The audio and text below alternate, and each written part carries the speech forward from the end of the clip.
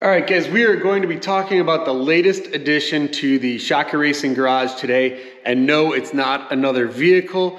Today, we've got the latest product from Giraffe Tools, which is their wall-mounted 2200 PSI power washer that I got installed here. I mounted it up, I made it look super clean and neat.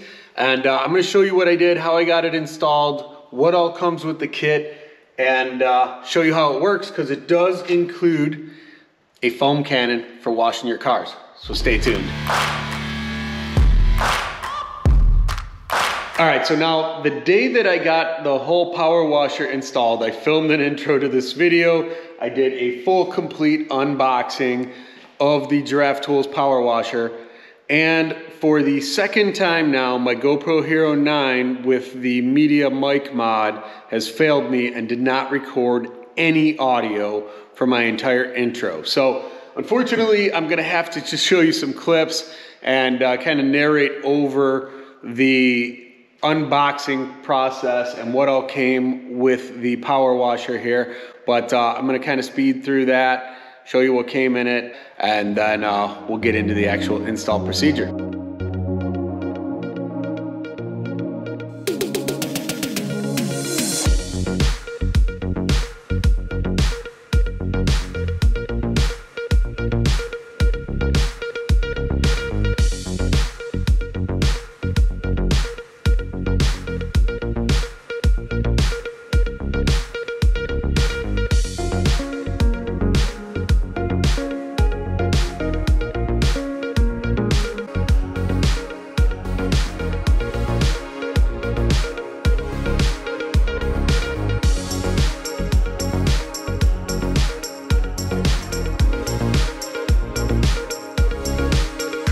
All right, so it is day 2 of my Giraffe Tools power washer install, because I took the rest of the day yesterday to kind of plan out where I want to put it and all that good stuff. So I do need to make a quick run to Home Depot to get a 10-foot leader hose. The 5-foot one that it came with just isn't going to be quite long enough for what I want to do here.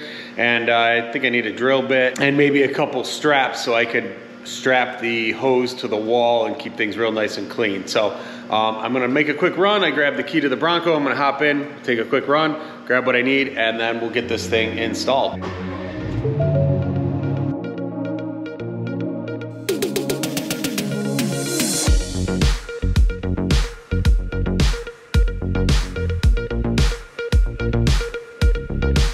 Okay, so I just got back from Home Depot.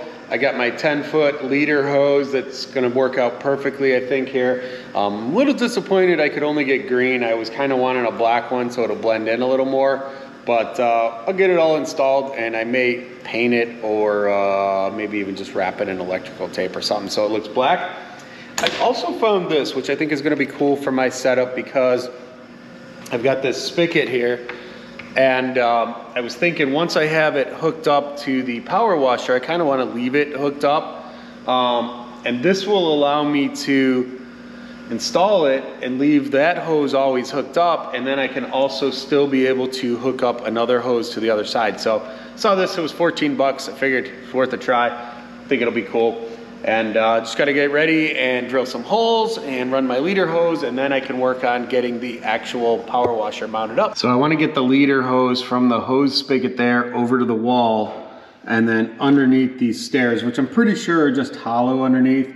So I'm going to start by drilling a hole here, and then on the other side, and hopefully I can just kind of feed it through, and in hopes of running the hose nice and clean under the stairs.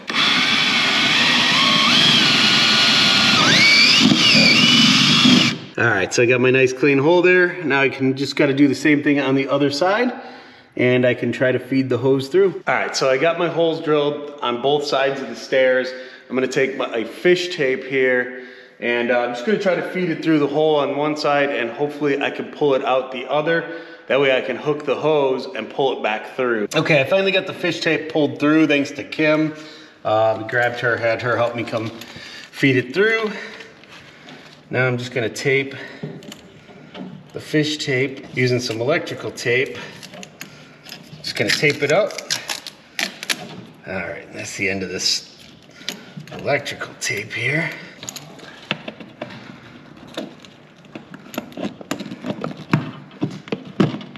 All right, now that I've got it started through the hole, I can move to the other side and hopefully just pull it right on through. All right, so again, thanks to Kim's help, just got this pulled through, and I can disconnect all my electrical tape here and release this fish tape. Okay, so I have chosen my kind of spot. I use my little stool there to kind of raise it up to the point I want it to be.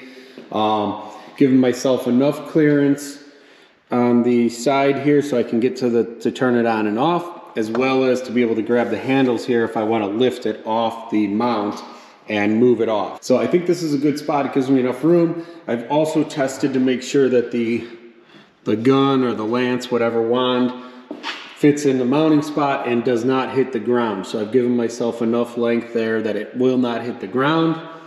And so I think this is going to be a good height. Now I just need to move it away from the wall and mark the holes, grab my Sharpie and the mounting base plate here.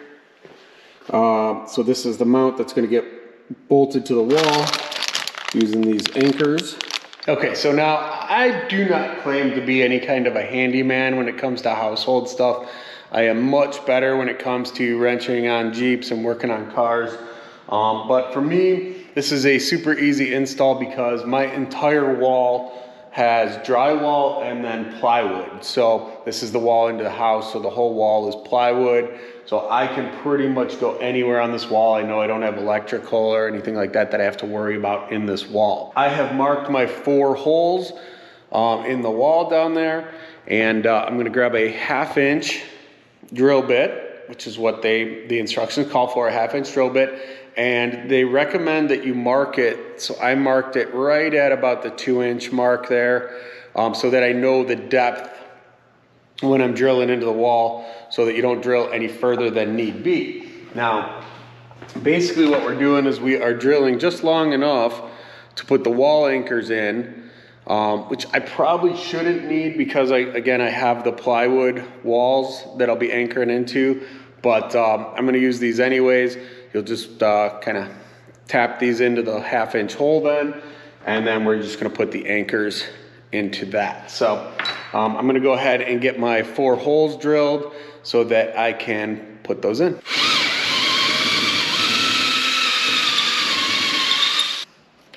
All right, now that I've got the bracket mounted to the wall, anchored in, and all 4 bolts in there, the next step is just to go ahead and slide the actual power washer onto the wall. Super simple. There are actually 2 handles on the handle, or a spot to grab on either side. Just go ahead and grab it. And then this bracket on the back is just gonna slide right in.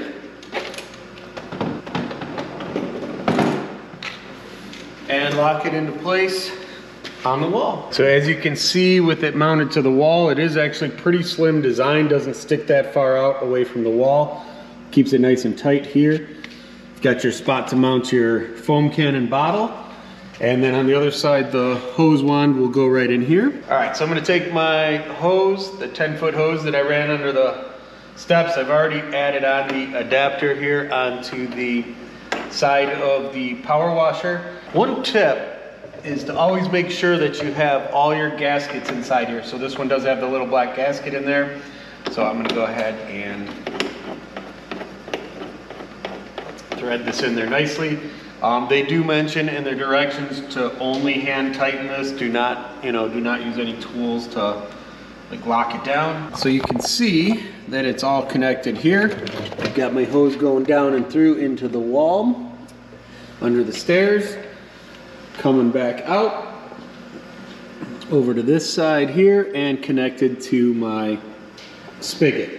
Okay, so I think I'm at the point now where I can test things out. For now, unfortunately, I don't have a power outlet on this wall, so I'm gonna have to connect this to a extension cord. But eventually, hopefully, I'll get a GFI outlet put in over here so that I don't have to use extension cord. So let me get that going, and then I can hook up everything and test the water pressure. Next, I grab the actual power washer gun. I have already connected the wand onto the end here, screwed it on nice and tight. I did grab these are the 4 different jets or nozzles for the gun that are quick connect into the end here. So what's really cool is that on the wand here, they've given you a mount for the 4 different quick connect nozzles. And each one of these is gonna give you a different type of spray pattern. And then these just clip into here. And it does tell you, like this one, the green one says 25 degrees, and this does slide along here, so that's kind of nice. You can kind of position it how you want. But yeah, this gun is all ready, other than I need to go ahead and screw on the fitting here. And as I'm doing this, I'm actually realizing that I may have made this too short here, because I want it long enough so that I can put it in the mount and not have to disconnect this every time. So I'll probably pull this back out more. And that's probably why they had it set at the length that they did. While we're talking about that, I'll show you here. It's basically just 2 Phillips head screws, one on each side. If you loosen those up, you'll be able to slide the ball along. Quick loosen them. You don't have to loosen them too much. And you can slide that in. That'll probably give me enough room here to lock this in place. All right, this is the foam cannon and bottle. They do give you a nice place for that to mount right there. And at this point, I am ready to turn on the water. I can then check for any leaks at any of the fittings, just to make sure I'm not leaking water all over the garage. And then once that's up good, I can go ahead and power it on just with the on-off switch on the side there, and we can give her a test. I'm gonna turn on the cold water here. Right now I've got, on my splitter, I've got them both turned off, so water's not gonna come out of this one. So I'm just gonna turn on the cold water. So the cold is on. I'm not getting any leaks out of here, which is good. And then basically if I turn this down, that pressurized the water all the way into the power washer, so I could hear it coming through, and this is all powered up. And the good news is I'm not getting any leaks here either. Now I'm gonna reach around to the side here to the on-off switch.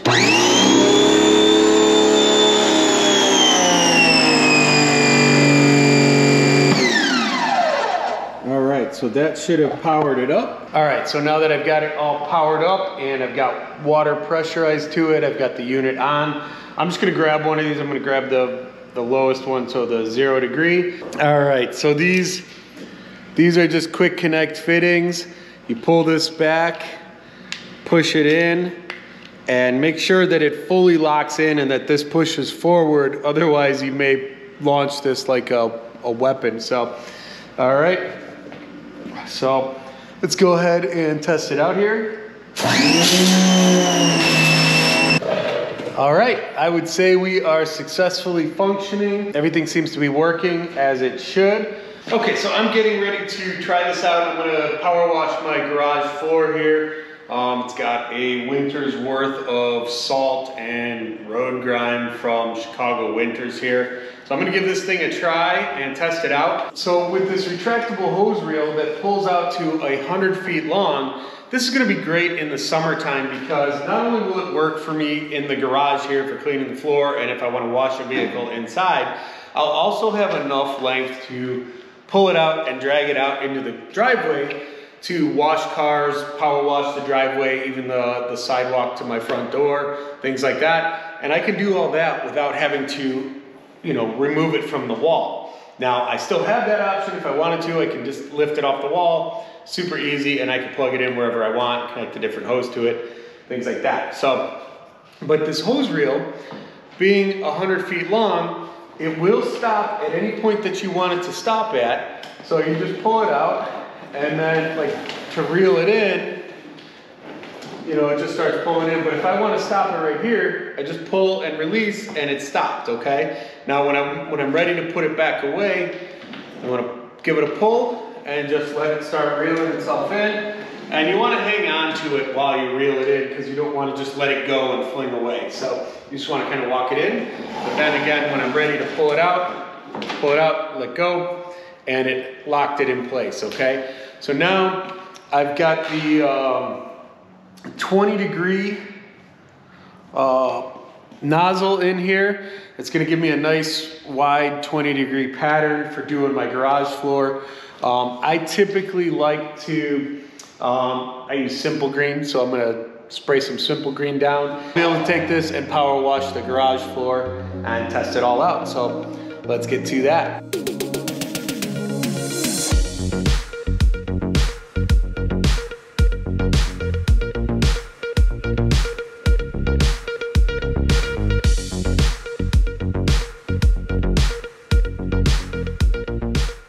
All right, so that made this super quick and easy to power wash this portion of the floor. I like that I was able to change between nozzles super quickly to try out all four. And now that I am done with the floor, all I've got to do is grab the hose, give it a nice little tug, and walk it in.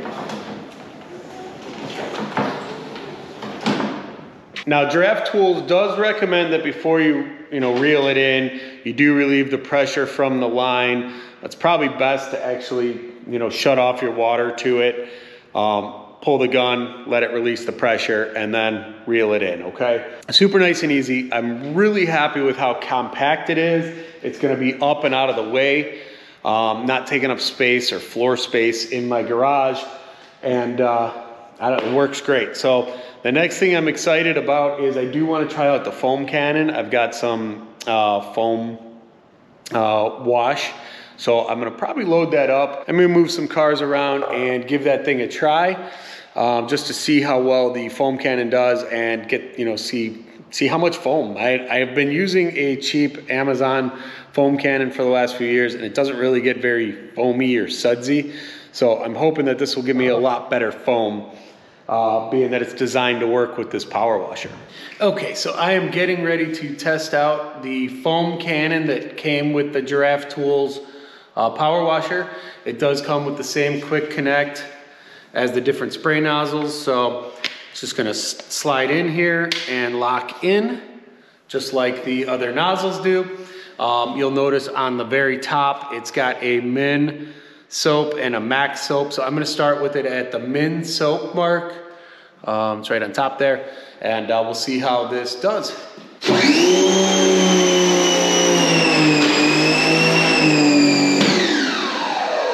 All right, so that's the min soap. I'm gonna go to the max.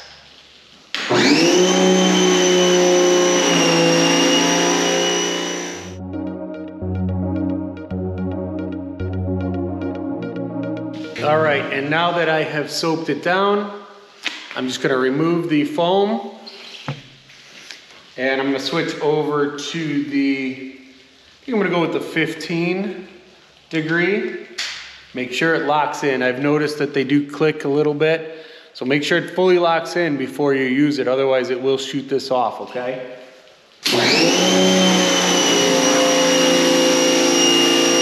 All right, so that was super easy. You can see it did a nice quick job of kind of a quick rinse on the Mojito Jeep. I didn't actually use a sponge or anything, but it looks like it got all the salt and crud off the Mojito Jeep. So I'm really happy with that for just a quickie little test with the foam cannon and the power washer from Giraffe Tools. So super nice, super easy.